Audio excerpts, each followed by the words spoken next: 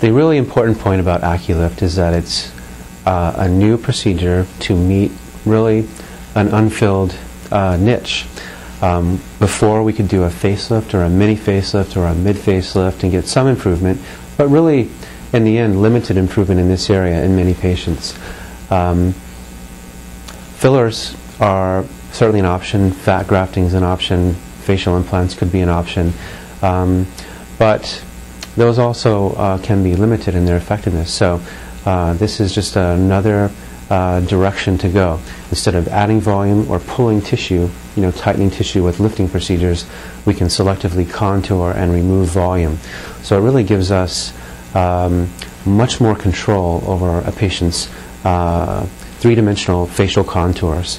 It's going to change the way that doctors who adopt this procedure use fillers going forward, and it's going to give them the ability to, as a concurrent procedure, make lifting procedures even more effective.